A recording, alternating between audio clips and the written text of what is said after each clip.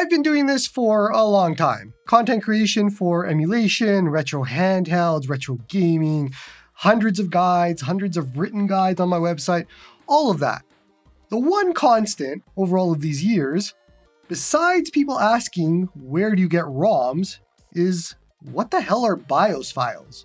It doesn't matter what video I do, it doesn't matter how often I explain it, none of that really matters. People are still confused. So today, it's going to be all about BIOS files.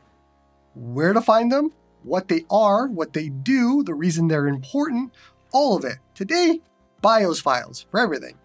I have the flip 2 in this video for some reason. So first up, what exactly is a BIOS and what are BIOS files?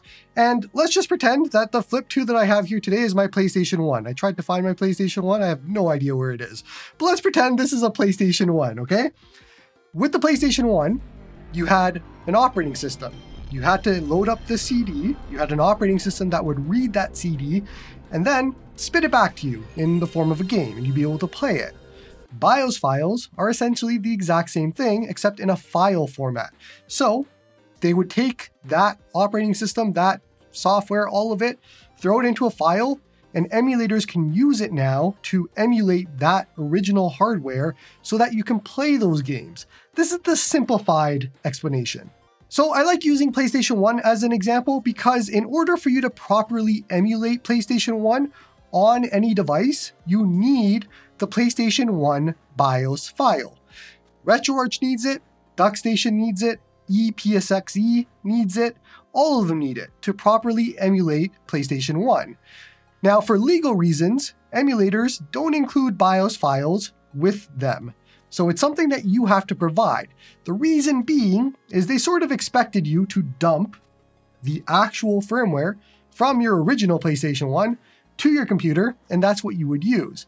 Now, it's 2025, nobody does that. That's the expectation from developers for emulators, but again, nobody does it.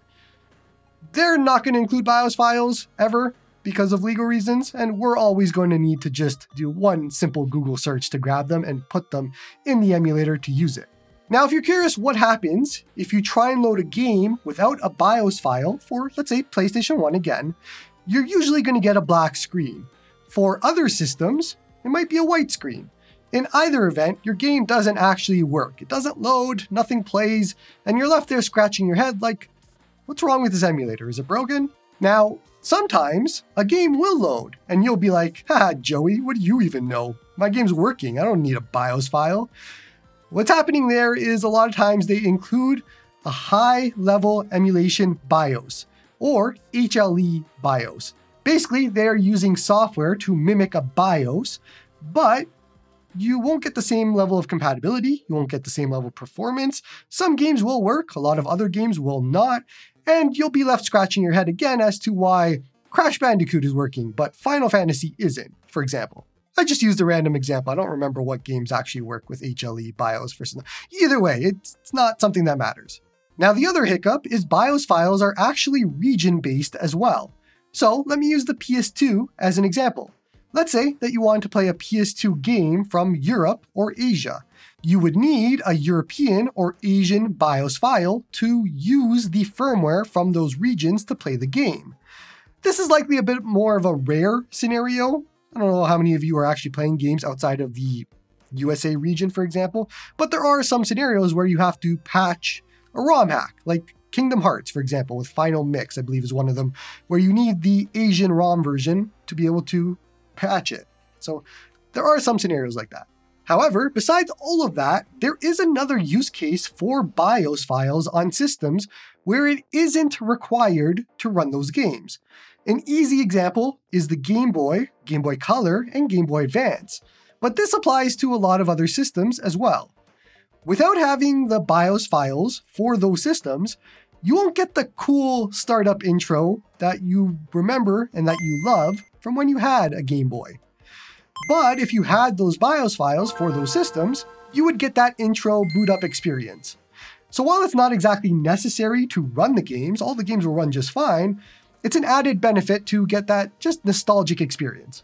So tying this all together, you need BIOS files in a lot of scenarios to properly emulate some systems, mostly CD-based systems, and BIOS files are just firmware that are in a file. So tying it all together, that's the easiest way. Now, the next question you're going to be asking is, okay, I get all of that, but what systems actually need BIOS files?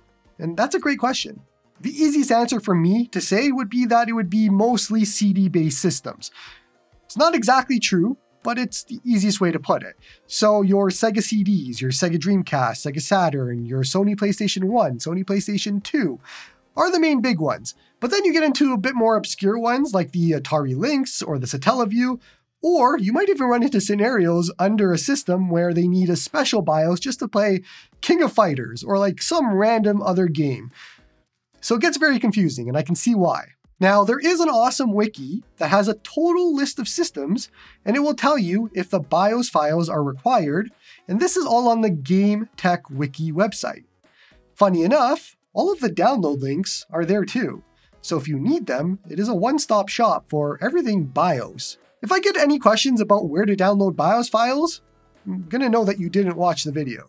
Okay, so at this point, you understand what BIOS files are, you understand the need for them, you understand which systems require them, but you might be confused as to where do you put them? What do you do with them once you get them? You downloaded a zip file, you extracted it, you have a bunch of files, what do you do next? And also, what is the best version? There's like 100 files here, what do I do with these? So let's tackle this one by one. The first question is, where do you put the BIOS files? And this is different for every emulator. Let's use RetroArch for a quick example, just because that is the most popular multi-system emulator and it's likely why you're here. For RetroArch, it's actually very easy, and it's the same across all operating systems. Inside of the RetroArch folder, there is a system folder, and inside of the system folder is where you can dump all of your BIOS files. Now, speaking to the retro handhelds community specifically, some custom firmware options have different spots of where they want the BIOS files to be. For example, if you have MEOS, it needs to be in the MEOS/BIOS folder. That's where they want them. Then you'll have Nully, and then you'll have other ones, and they're all kind of different, but the one constant is all of them on their websites will tell you exactly where you want them to put them, and it's up to you to put them there. But let's be honest, if you're watching today's guide, the easiest part of today is knowing where to put those BIOS files, because you've likely watched a guide, probably from me, where I'm like, this is where you put the BIOS files. And then you're left scratching your head like, what is a BIOS file? At least now you know all of that, and now you know where to put them. So that's at least the easy part of today.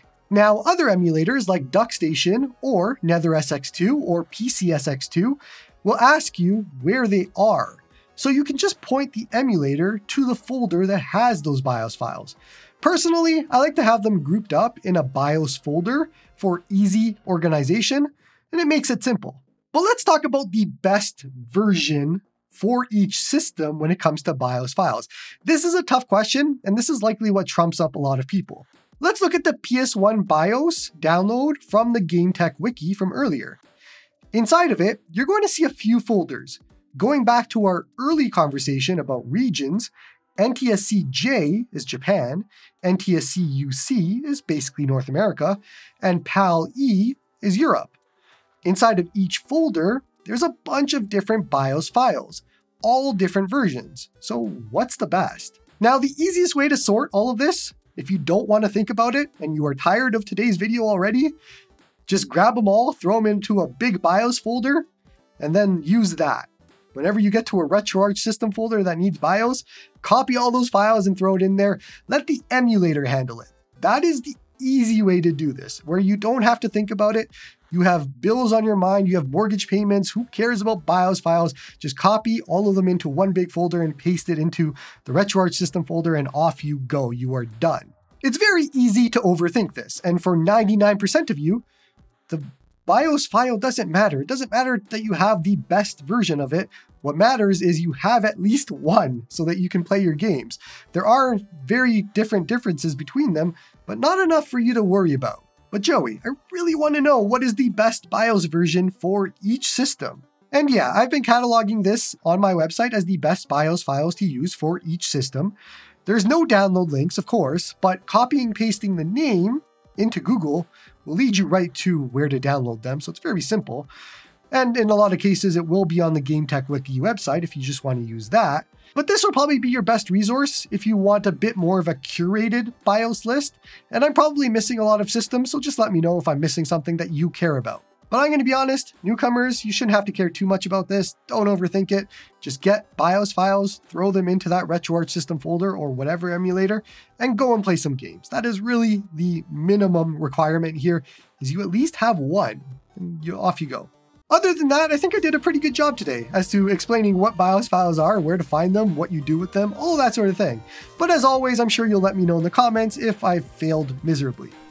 Don't forget to like and sub to help the channel grow. Come join me on the Discord to talk all about emulation. Support me on Patreon if you like my stuff. And hope you all have a good one.